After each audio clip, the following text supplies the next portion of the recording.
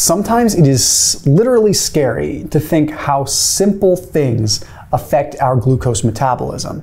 And the goal here isn't to scare you, it's to be able to explain something so that we can take this information and do something with it. Because insulin resistance is a very real thing. And there was a study that was published in the Journal of Sleep Research that found that just one night of sleeping at 4.5 hours compared to 7 hours ended up increasing insulin resistance 16%. Just one night of really bad sleep increased insulin resistance the next day 16%.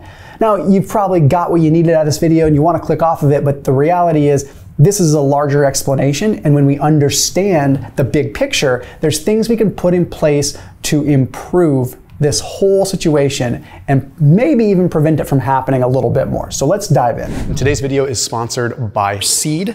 If you're worried about your gut microbiome, you're trying to make some changes, but ultimately if you're trying to add carbohydrates back into your diet after doing low carb for a long time, very important you take care of your microbiome. So that link down below saves you 25% off of Seed's Daily Synbiotic, which has a prebiotic and a probiotic in one capsule. So a capsule inside of a capsule. Super interesting technology.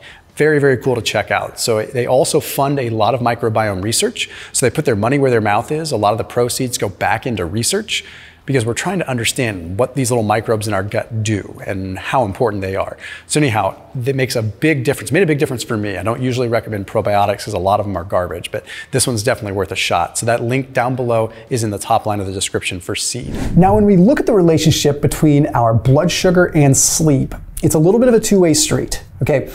If you are already starting to develop a little bit of insulin resistance or decreased insulin sensitivity, and you don't necessarily realize it, it can impact your sleep because there's some epidemiological things that you can look at with correlation. For example, a lot of times people that have higher levels of insulin resistance will also maybe have sleep apnea, and that's affecting their sleep.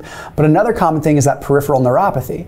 If your blood sugar levels are high, and they're chronically high, that can affect the nerves, which can make you kind of feel restless at night, giving you this restless leg syndrome, right? That can definitely impact your sleep, and you don't even realize it has to do with higher levels of glucose or insulin resistance. The other thing is just having high levels of blood sugar at night in general can make you feel really hot, they can make you feel irritable, it can make you feel like frustrated, like when you're trying to sleep but you're frustrated.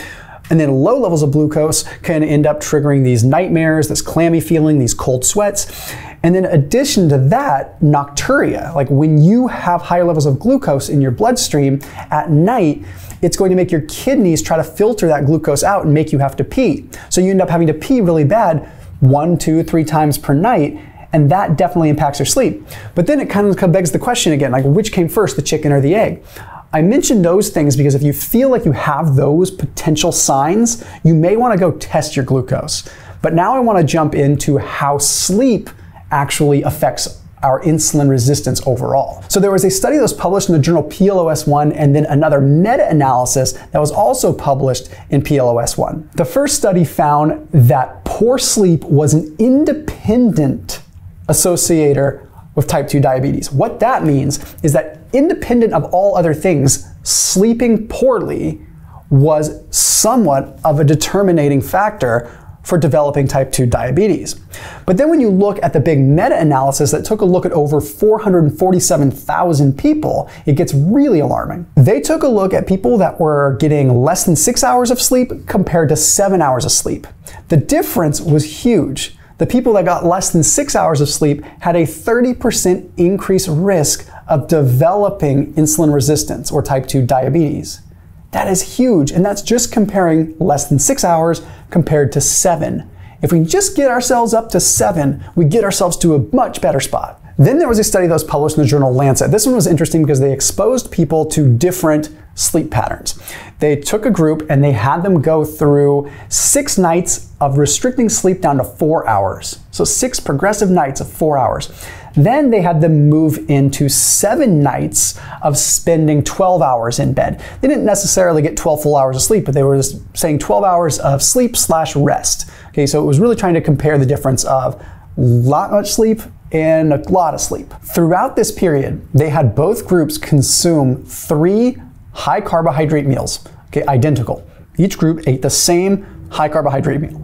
And then on the 5th day of each of these tests, they gave them an intravenous glucose tolerance test. Well, guess what they found? The group that was sleep deprived had a 40% reduction in glucose clearance. That means that they were less efficient, 40% less efficient at clearing glucose out of the bloodstream. And they had a 30% less acute insulin response, meaning their immediate response to carbohydrates in terms of the insulin spike was 30% delayed. It was messed up. So what ends up happening is you end up having this late response, which allows glucose to get higher, and then the pancreas has to secrete more and more insulin to try to accommodate and deal with that glucose. This was just after a few nights. And I know this sounds all very negative and very scary, but I promise I'm going to give you some things that you can implement to improve your sleep as well. But we also have to understand the mechanisms behind why the potential lack of sleep is doing this. A lot of it has to do with our sympathetic and parasympathetic nervous system. When we're sleep deprived, we are not getting that parasympathetic relaxation activity of the nervous system that we would normally get. When we sleep, we normally get a parasympathetic nervous system tone, which means that we have less overall metabolic function happening, we have lower blood pressure, lower blood sugar, everything sort of chills out. But if you're not sleeping good, you have a higher sympathetic tone, which means metabolic stuff goes into overdrive. Glucose goes higher, blood pressure increases, all these metabolic demands increase. Okay? What does this do to your body overall? Well, this overall stress response is going to increase glucose to begin with, because the increase in norepinephrine, noradrenaline, all these things are going to increase glucose because it's your fight or flight response. So glucose stays elevated, which means that insulin has to be secreted to deal with that glucose that's elevated. But you also have what is called an alpha adrenergic vasoconstriction. This simply means that when you are having that stress response, you get some vasoconstriction into the muscle tissue. The vasoconstriction limits the amount of blood that can get into the tissue. When you limit the amount of blood that can get into the tissue, you limit the amount of glucose that can go into the glucose sink of your muscle. We drain glucose essentially into your muscle.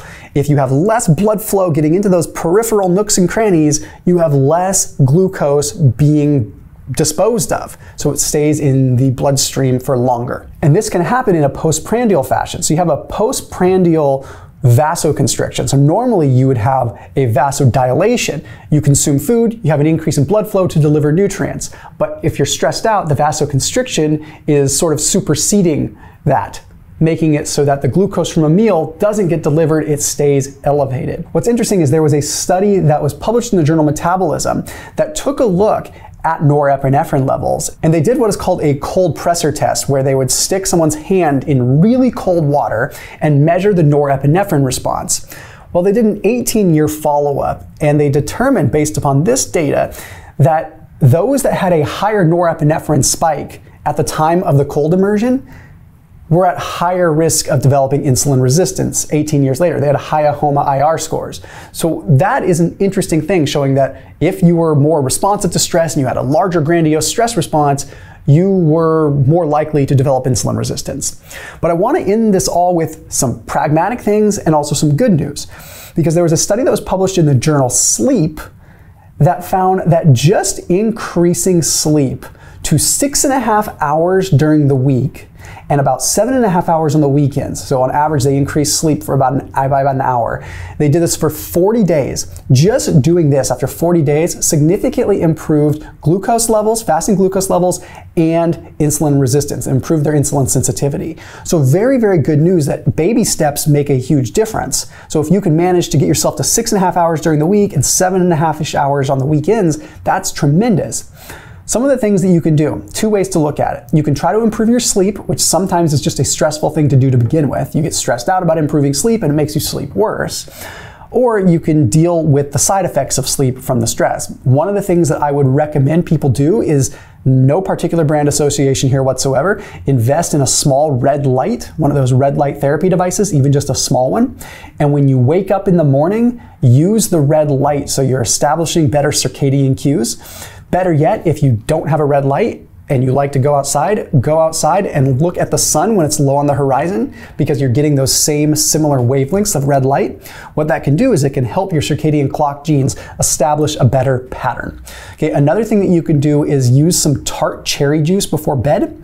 I'm not a big fan of taking melatonin supplements because I feel like you're disrupting a feedback loop that shouldn't be disrupted too much. But tart cherry juice contains a small amount of natural melatonin, but it also contains tryptophan and does some other things that help encourage sleep, and really promising data there. So just a few milliliters, 20, 30 milliliters of tart cherry juice a few hours before bed can really help you sleep in a number of different ways. So definitely pay attention to something like that. Another thing that you can start doing is utilizing a sauna 2 or 3 days per week. What this does is it increases what's called intracranial pressure. So it helps what's called the glymphatic system flush out, I hate saying it like this, but nasty particles and potential toxins out of the brain, which is a normal response. We have the glymphatic system to flush metabolic waste, but by increasing the intracranial pressure with a high heat sauna a couple days per week, you expedite the removal of those waste products, which can actually help you sleep a little bit better. So I definitely recommend that. Another thing is not eating after dark. It plays a very, very powerful role, and something that I'd highly recommend everyone pay attention to. Eat with the sun and pay attention to that, and try to eat larger meals in the morning and then wean off the food as you go throughout the day. So as always, keep it locked in here on my channel. I'll see you tomorrow.